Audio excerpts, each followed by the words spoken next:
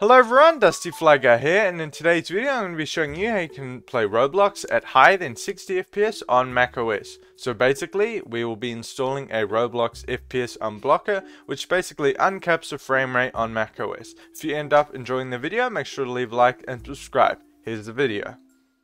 Alright, to get started with, head to the link in the description. You should find a GitHub page, RBX FPS unblocker OS X. macOS X. Alright, first step we're going to want to do, we're going to want to open up our launchpad and search up terminal. Press enter or return if you're on an Apple keyboard. Go ahead and copy this, press Command V. That will then press return, and that should clone that. Then we do the second option and press the return. This might break, type yes if you are fine with that. Alright. And now, we should go and check if Roblox will launch at a high frame rate.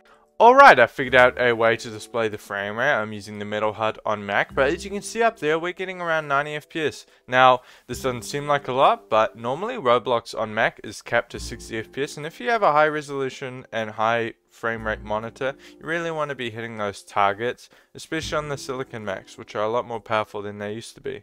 So, as you can see here, this is the base M1 MacBook Air with the lowest specs, so 8GB of RAM. So anything newer than a 2021 MacBook will run even better than this. And this is at 1080p, 120 FPS, because my monitor runs at 144 FPS.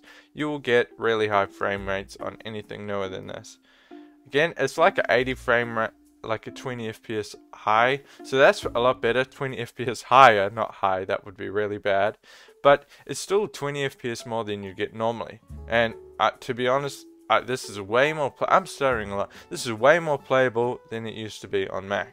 So if you enjoyed this video, make sure to leave a like and subscribe, and I hope you enjoyed this video. I just did that twice. Thanks for watching.